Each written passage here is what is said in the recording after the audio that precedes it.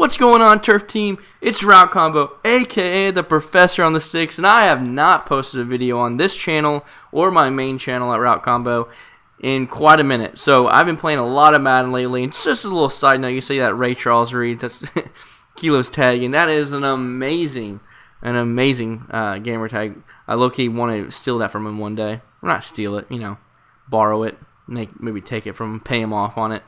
But Ray Charles Reed just fits in so well with Madden. But anyways, what I'm doing on offense right here, I'm in pistol wide trips or pistol trips, and the reason why I'm going to be running this formation all game long. The game you're seeing is currently a lab game. So what we did and why I'm running it in the entire game was, so I went into the lab, found a formation because on the MaddenTips.tv, I'll leave a link in the description below. There's over 25 hours, probably close to 30 hours now of, maybe even more than that, of videos with different money plays, schemes, concepts, like how to red zone concepts, all sorts of different stuff. Over 25, probably 30 hours of video. So it's like you can get access to all of it. It's like $7-8 a month, something like that. So if you want, you can purchase that, and especially if you do like draft champions, there's a lot of different. You don't get to pick your playbook, so it's harder to have a scheme, and you don't want to just go into a game and just run inside zone and forward verticals like a lot of these bums do.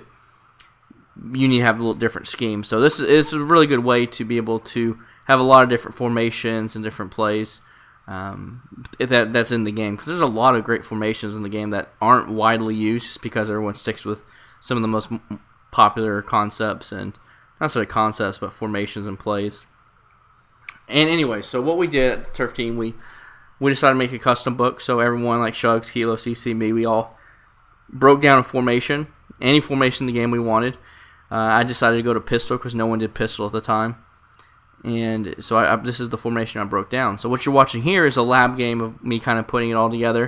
And I think I did pretty good on offense myself, so if you want to check it out, you can definitely do that. But let's break down the gameplay here. It's 7-7. Almost getting to halftime. Now it's 10-7. I'm down, so I'm gonna have to be throwing some dots. Hit him up in the flats. Able to drag a defender all the way to make it 3rd and 2. Hit him with a nice little dive play, inside run to get the first down, which is really key because there's nothing worse. I cannot stand 4th and 1s. Like 4th and 1s are like the absolute worst. So I'm glad I was able to convert there, especially being down with only 40 seconds left till half. Look at Tom Brady. That I don't even think he can run a sub 540, but he got the job done, got 5 yards, was able to move the chains. What's very nice about this formation is you have a lot of basic, really great concepts, and you have some good runs as well. And out of the pistol formation, there are some blitzes out there that the pistol, like especially some edge blitzes, if you're in shotgun, they come off the edges perfectly fine. But if you're in pistol, sometimes they don't come in. So that's one reason why I like pistol. A lot of people sleep on pistol this year, so that's another reason. It has some really good runs as well.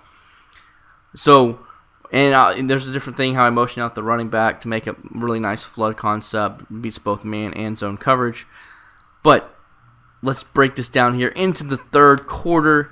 3rd and 10. I just want to make sure you get some yards to make it 4th and manageable. I don't like 4th and 10s, but I like 4th and 5s. So come with the concept. I read the right side of the field. It looked like man coverage in that yellow zone was a little too far away, so I was able to thread the needle, pick up the first down. Once again, you see my opponent is just blitzing the crib here.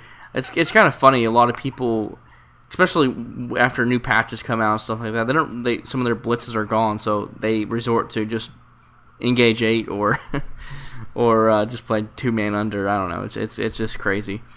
But like if I don't have a scheme or any sort of scheme at all, like I don't necessarily think going into a game not having a scheme is the way to go.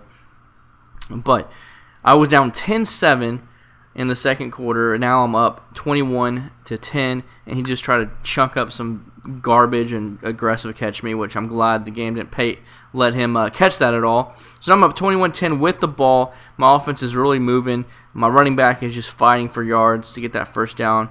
Now I do a little play action, wide receiver screen pass. Was able to get a nice little few yards there. Could have gone for more, and almost got intercepted as well. But once the guy missed that interception, I thought I was going to get a big gain out of it, but he held me to a pretty minimal gain. Once again, 4th and 2. I hate this area, like I told y'all. Dot. He blitzed crib right there. I think he should have. With 2 yards, I mean, I don't think a lot of people are going to run the ball unless they're in like an inside zone type of run. But even then, you can blow that up user. I don't really like running the ball on 4th and 2. So he did an all-out blitz, which really helped me out. And I dive into the end zone to go up 28-10. That is pretty much going to wrap up the game. I'm going to start sending some screamers, send a little B gap. That time he blocked crib and just trying to aggressive catch me.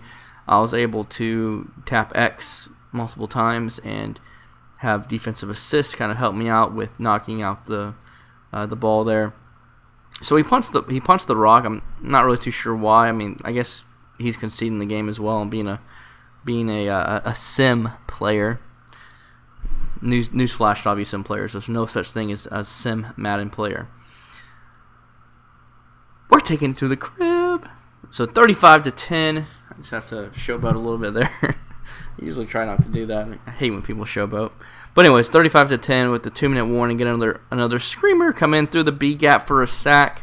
That's pretty much going to do it, guys. We're going to finish out the game for the fun of it. So I think there's 1 or 2 more possessions.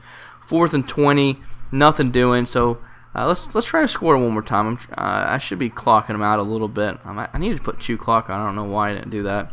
And that was a terrible run stick by me. Once again, another 4th and inches. This game really, like, you'll see the stats at the end. Like, oh, look at that. Get past the first down marker, and I get hit back where my forward of progress stopped, but Madden didn't give me the first down. Unbelievable. Those are little things like, come on, Madden, you're better than that. Maybe the forward progress wasn't there, but I felt like it was. And then he throws up a Hail Mary to get a touchdown. So he started out the game pretty good, but then it got out of hand, and he completes that crap. So 20 seconds left. I'm not going to be able to score again. I think I'm just going to run one more pass play, get this game over with. But look at this.